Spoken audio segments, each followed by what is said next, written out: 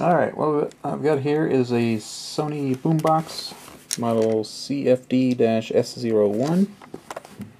I bought this as a birthday present for my 11-year-old, and it's missing an auxiliary input. So I've got the headphone jack, CD, radio, tape. It's all built into a circuit with electronic tuning, electronic volume, standard cassette player, no big deal there. But unfortunately, nowhere on here is there an auxiliary input. So let's take this baby apart and see what we can do. Okay, first I want to give a thanks to creepcrafters.com. Did an internet search on hack auxiliary input or add aux input boombox or something like that, and it found their project. So creepcrafters.com, click on static projects, submit to like releasing them from liability. It's not their fault if you hurt yourself doing this stuff. Boombox amplifier, little synopsis over here. Click the arm. So thank you to Brian Patterson for posting this. In this article he's working mostly with an analog tuner, so he was easily able to intercept the wires and tap into the signal. It's a little harder with a digital tuner, and he talks about that in here also. But it had a good tip about using a 0.1 microfarad capacitor, there we go, to poke around and just listen for static while your radio is powered, and then you'll know for sure when you're on the right and left audio channels. So that was very helpful. Thanks a lot, guys. Here's the new input jack. It has a nut on here to hold it to the case. This would normally be used as a speaker cutout for when you plug in headphones. It disconnects the contacts to the speakers. This is a Radio Shack 1/8 inch stereophone jack, number 2740246. Here's the diagram on that. So number 1 is the ground, number 2 is going to be the left channel, because the tip of the jack of the audio jack of the cable is left. 4 and 5 are for the right. That's the sleeve on the cable. So I'll catch the left and right tuner channels at 3 and 4, and then send them on toward the amplifier circuit along 2 and 5.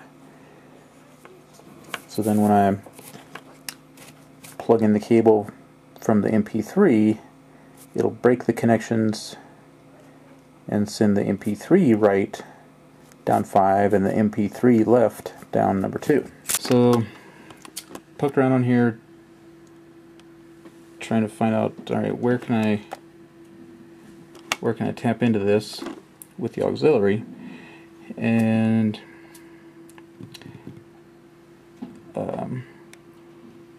this chip here looked like it might help me, but I could not make out the part numbers.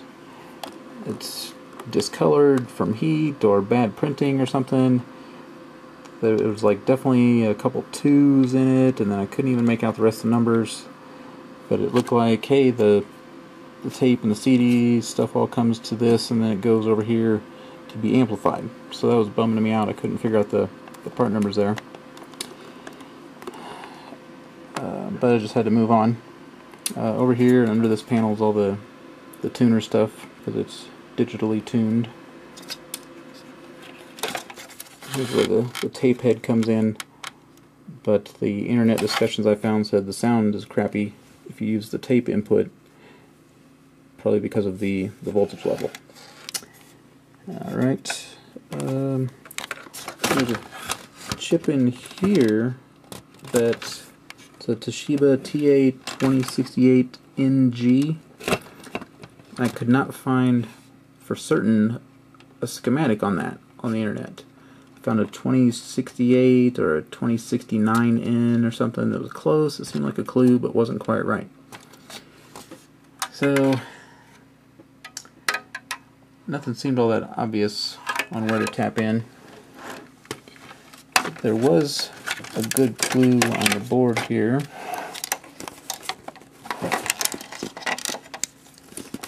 At this ribbon cable. Alright, we'll see there's a screwdriver here. That white arrow comes to this text box. Light back off there. The text box TU_N_L, TUNR, CDNL, CDNR, L out, R out. So that looked promising. But then I thought about that guy's tip on the creep show and thought, you know what, heck, let's give something a try with these and see if it makes static like he was saying it would.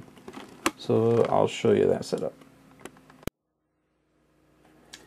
Okay, so here's how I set about figuring out if I was on the right track and trying the capacitor method. Went ahead and plugged the radio into the wall. So I could turn it on, turned on the tuner. The antenna is not hooked up, but I was able to get like 88.3 playing some classical music or something. I hooked the transformer up to the main board.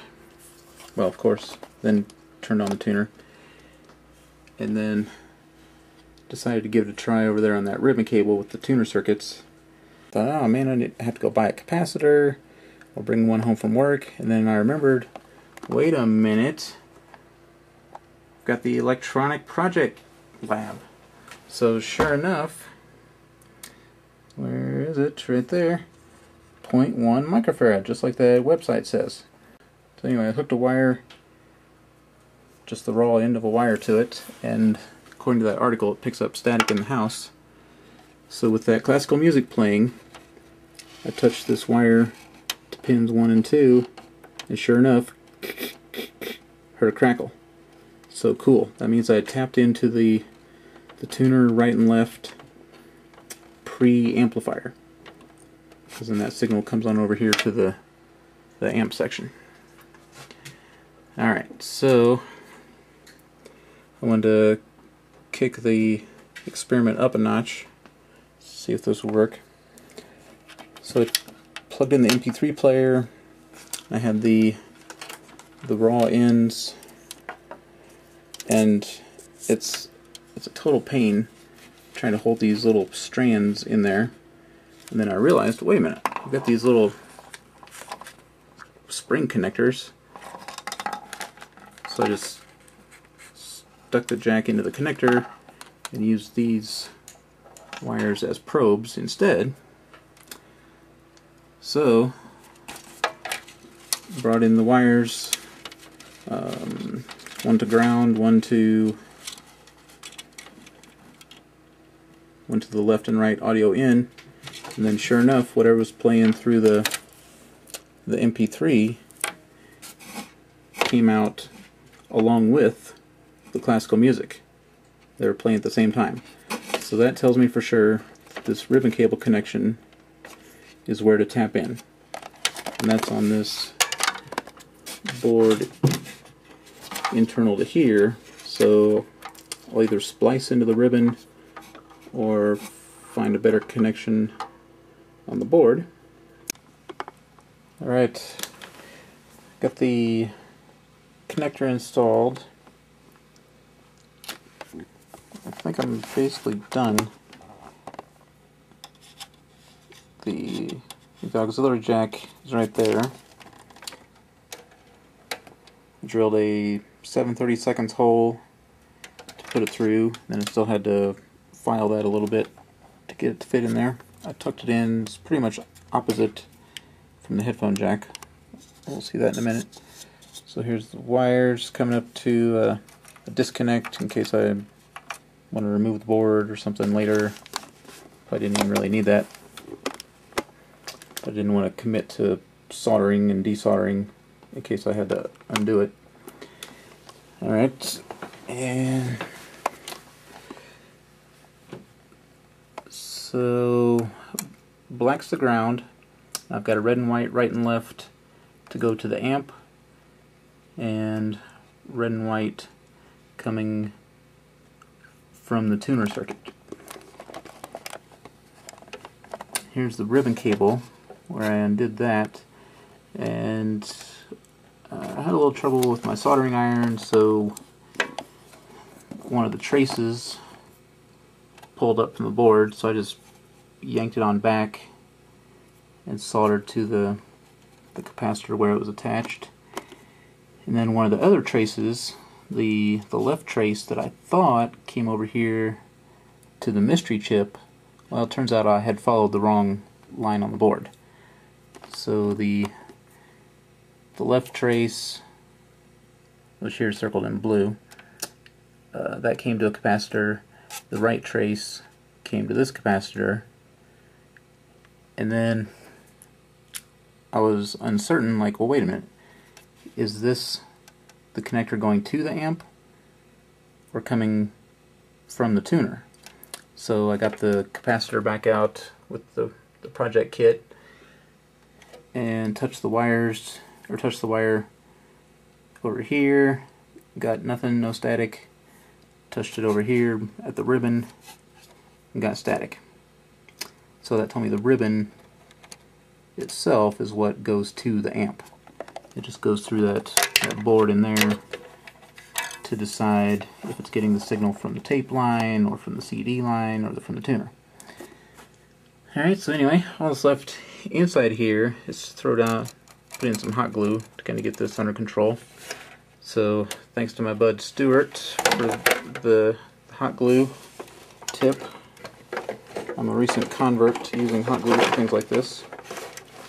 I'll just kind of slide this together to show you what's going on.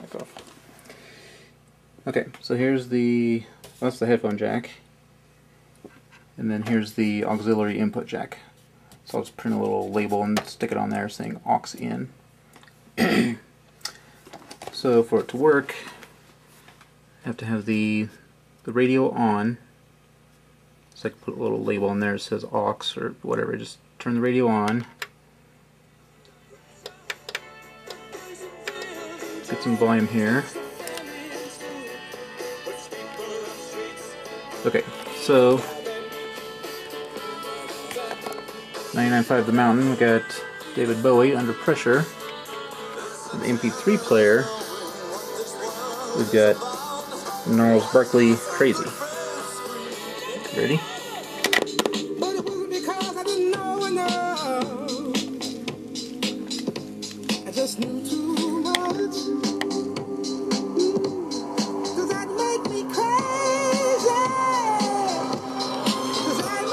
Alright, so yank this.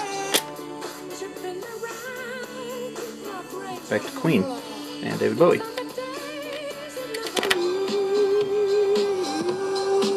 Back to the MP3.